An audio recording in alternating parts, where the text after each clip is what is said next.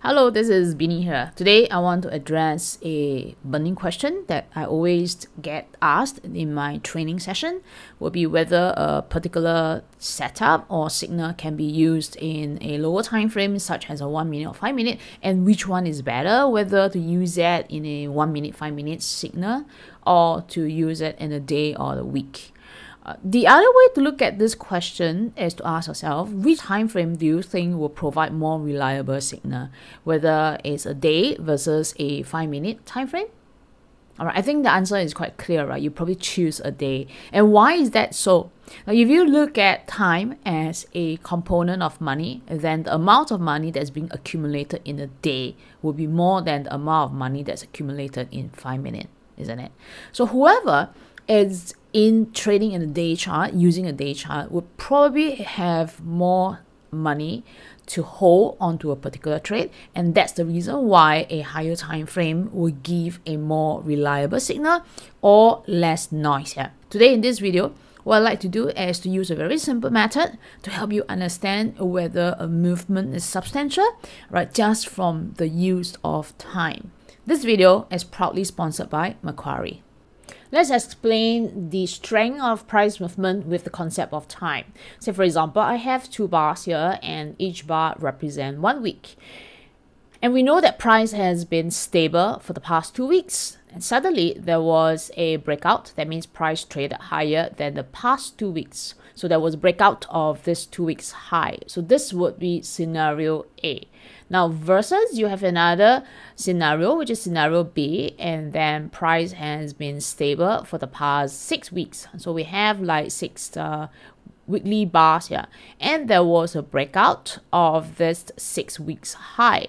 Then my question would be, which one will be a stronger breakout, right? Which one would be a stronger signal? I think that your answer is obvious. It would be B, because B shows that one bar had a close above 6 week high. Okay, so if we equate that every bar has X amount of money, then we know that basically this bar here broke above 6x in terms of the total amount of money, but this bar broke above only 2x. All right, so this is what I'm trying to illustrate here. We can look at the time to help us understand whether a particular breakout is going to be substantial. So let's take a look into one stock, which is Tencent, to illustrate this concept. This is the most updated chart of Tencent. This is the weekly chart, and this is what we are looking at live right now.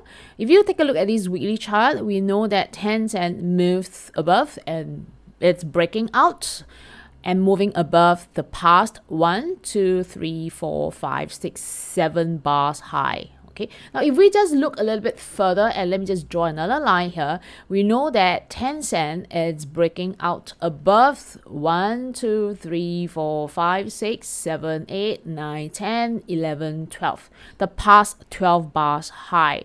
Now this means that this current just one bar is able to overcome the resistance in place since the past 12 weeks. Okay, so the question to you is that, is this going to be a big move? Okay, so we learned that just now, that if price had a close above many weeks high, it's going to be more substantial. This is what I want to share from this chart of Tencent here. That means that Tencent is currently showing a little bit of a positive movement because of the concept that one bar has overtaken the price shown in the past 12 bars.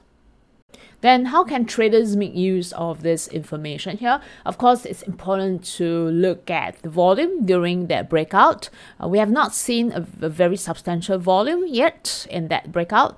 So I think that because of this downward movement in Tencent, I am looking at still adopting a trading mode. So if you would like to consider short-term trading, one of the instruments to consider would be warrants. And if you are bullish about Tencent, then you can consider the call warrants. If you have a bearish outlook, then you can consider the put warrant. Let me just head into warrants.com.sg page, and you can have a look at how to make use of warrants to trade into Tencent. I'm right now at warrants.com.sg. Under the warrants to choose warrant selector, and then scroll down to choose Tencent. So this is Tencent. Tencent has a call and a put warrants. If I'm bullish in future, then I'll be choosing a call warrants. If I'm bearish in future, then I'll be choosing a put warrants. Let me just get a call warrant. You're gonna find that these are the call warrants available. The one with a fire logo shows that it is a trending warrants that's trading on a tighter spreads as well as having a higher liquidity and sensitivity. Right, so let's say for example, you will want to know the price of the warrants, and we can say that the target price for Tencent, maybe that perhaps it can go into 330, which as the suspected resistance price. Then we can see that Tencent warrants might make this potential gain, right, in a span of 2 weeks. These are estimated gross returns, all right, based on this simulation here.